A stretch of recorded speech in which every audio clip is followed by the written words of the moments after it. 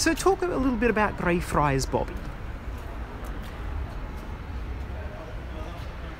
Now Bobby was the dog to a night watchman, a man called John Grey. Now John Grey had a very tough job.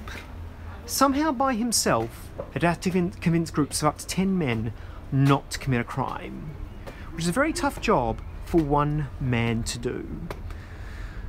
So he needed a dog for protection.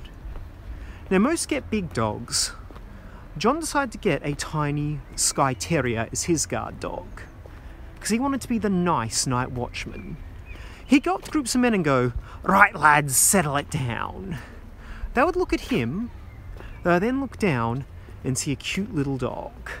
And they go, "Aww," and they'd bend down and pat him.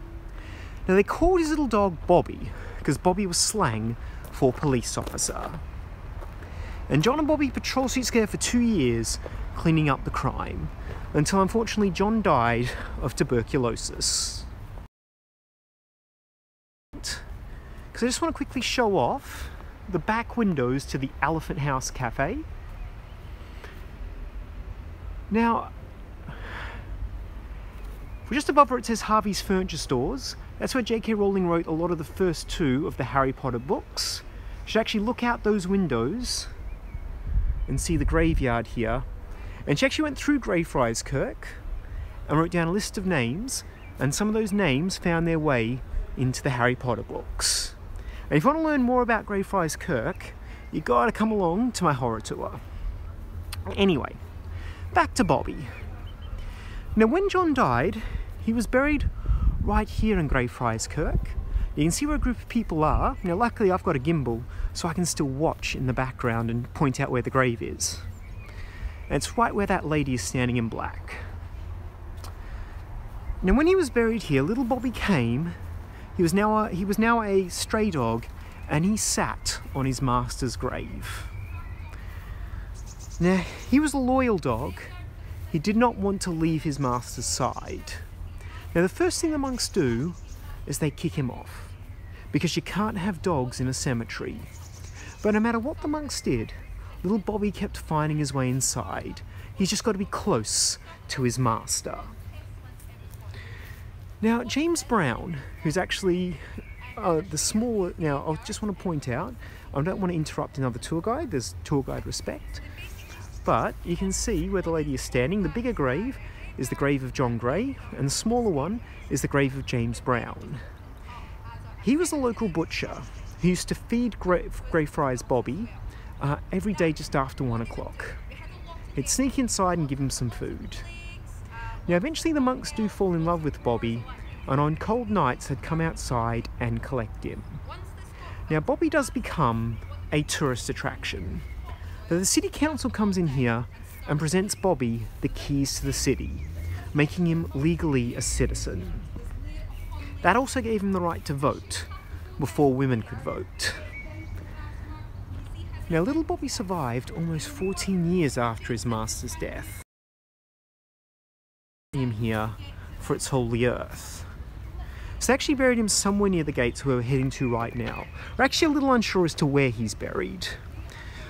But since Bobby's death, there have been a lot of books written about him. There's been 3 movies based on him. There's also an episode of Futurama based on him as well. And there's also a reference in Family Guy, funny enough.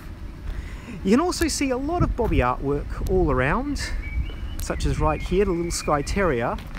And in 1981, they put up the Bobby Memorial Stone here.